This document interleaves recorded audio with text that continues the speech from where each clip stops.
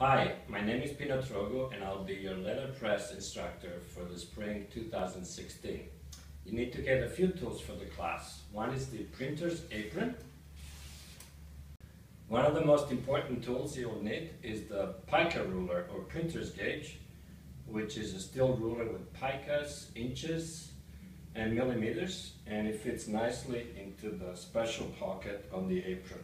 The other pockets can be used to put in tools such as bond folders and loupe, which is useful to look at details, for example, of printed matter.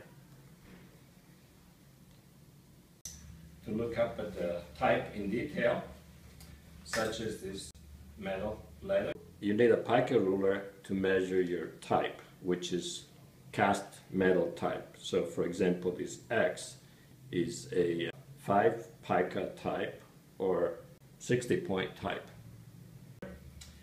And another thing you will need will be this book called Detail in Typography by Just O'Cooley.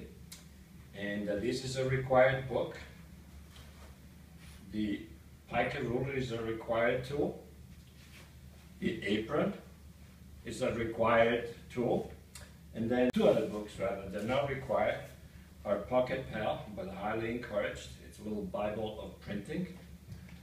And a short history of the printed word. It's a very good history of making of books.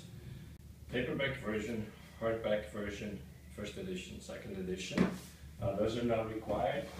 And also the loupe and the bone are not required, but they'll be very useful later. I hope to see you in class. Bye-bye.